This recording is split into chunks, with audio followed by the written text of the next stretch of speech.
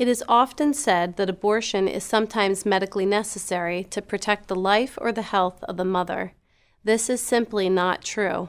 As a neonatologist, I am regularly consulted to advise mothers with high-risk pregnancies, and I routinely care for their babies.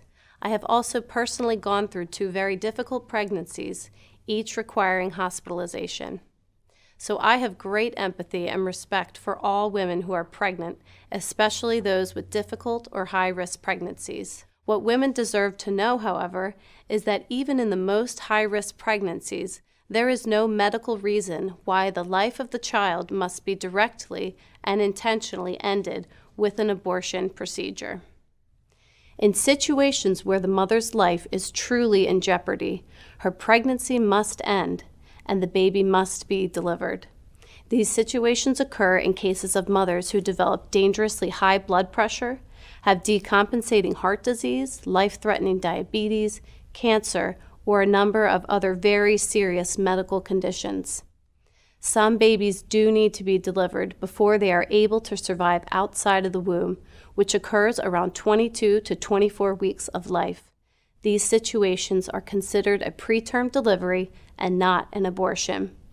These babies deserve to be treated with respect and compassion, and parents should be given the opportunity to honor their child's life. The fact that every year thousands of abortion procedures are done on babies that are the same gestational age as many of the babies I routinely care for is something that very deeply and profoundly disturbs me as a physician. These babies move, breathe, can cry, hear, and feel pain. The second trimester dilation and evacuation procedure, or D&E, involves dismembering the baby by tearing off his or her arms and legs and crushing their bodies and skulls even while they are still alive. The third trimester induction procedure involves delivering a lethal injection with a large needle into the baby's heart or head. There are also serious safety concerns related to late-term abortions. If a woman's life is imminently in danger, a preterm delivery is a much safer option. An emergency C-section can be completed in less than an hour, while an abortion after 24 weeks, when the most common life-threatening complications occur, takes 2 to 3 days to complete due to the necessary dilation process, in essence delaying treatment and significantly increasing the risk of death and serious disability to the mother.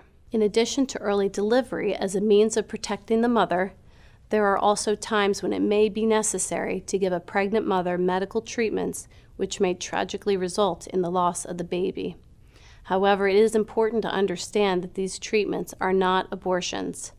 For example, if a pregnant mother has cancer and chooses to undergo chemotherapy, that treatment may result in a miscarriage. However, the treatment given is very different than abortion, as the purpose of the chemotherapy is not to kill the child.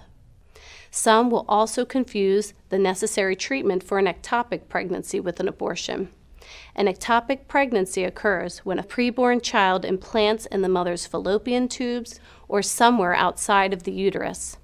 When a preborn child implants outside of the uterus, it is a hostile environment for the baby in which it cannot survive.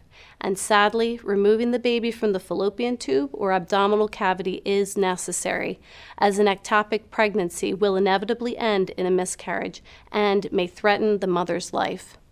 These situations are devastating. However, they are not considered abortions. Abortion unnecessarily ends the lives of children and may also result in serious medical and psychological risks to women. Physicians have an ethical duty to deliver expert care for both patients, the mother and the child. A mother's life is always of paramount importance, but abortion is never medically necessary to protect her life or health.